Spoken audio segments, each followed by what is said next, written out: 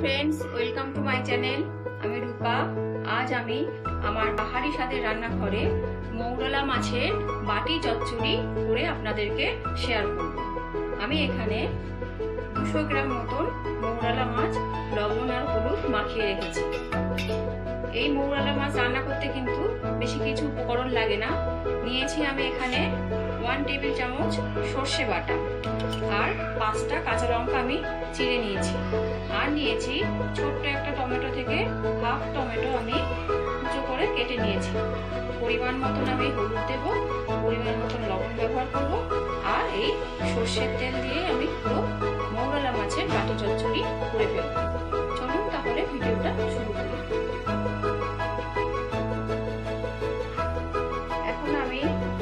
এরকম একটা উঁচু মতো টিফিন বক্স নিয়েছি, এতটা উঁচু।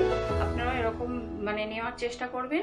এর মধ্যে আমি মৌরালা মাছের বাটি চচ্চড়ি করব।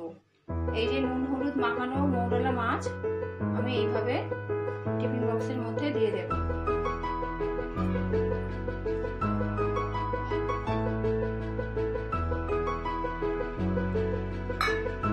এইভাবে দিয়ে আমি এবার 1 টেবিল চামচ সর্ষে বেটে রেখেছিলাম, সেই সর্ষেটা দিয়ে দেব।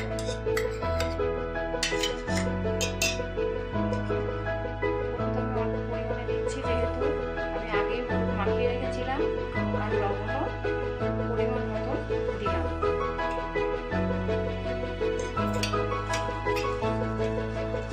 ভালোভাবে মশলার সঙ্গে আমি মিশিয়ে দেব।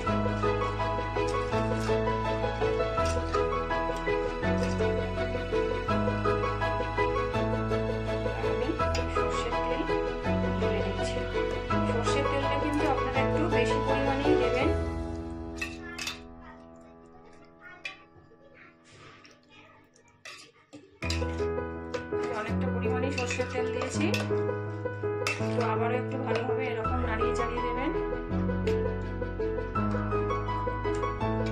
এবার এই কাঁচা লঙ্কাগুলো উপরে দিয়ে দিলাম।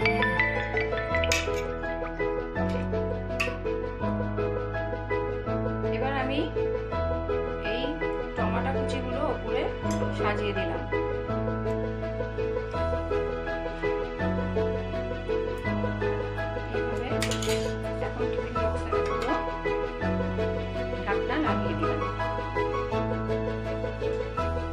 আমি কড়াইতে জল গরম বসিয়েছি, জলটা অনেকটাই গরম হয়ে গেছে। এখন আমি এই টিফিন বক্স আমি এই গরম জলের মধ্যে বসিয়ে দিলাম, দিয়ে এই নোড়াটা চাপা দিয়ে রাখবো। এইভাবে আমি মাছটাকে আমি 15 মিনিট রান্না করব। 15 মিনিট আমার হয়ে গেছে। আমি এখন ওভেন অফ করে দেব। আর এই রান্নার মধ্যে আমার কড়াইতে জল কমে গিয়েছিল, আমি আবারও কিছুটা জল দিয়েছিলাম। আপনারা কিন্তু কড়াইতেও করতে পারেন, আবার প্রেসার কুকারেও এই মৌরালা মাছের বাটি চচ্চড়িও করা যাবে। তুলে নেব। খুব সুন্দর দেখতে লাগছে, দেখেই মনে হচ্ছে খুব সুন্দর খেতে হয়েছে, সুস্বাদু। আমি এখন এই প্লেটে ঢেলে নেব।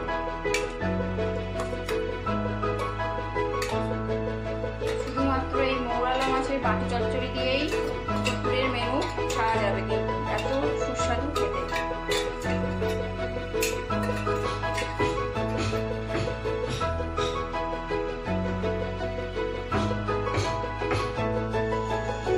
এই মৌরালা মাছের বাটি চচ্চড়ি আমি গরম গরম আমার মেয়েকে পরিবেশন করলাম।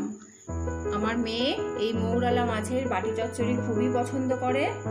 আর এই রেসিপিটি কেমন হলো আপনারা কিন্তু অবশ্যই আমাকে কমেন্ট করে জানাবেন এবং লাইক ও শেয়ার করবেন।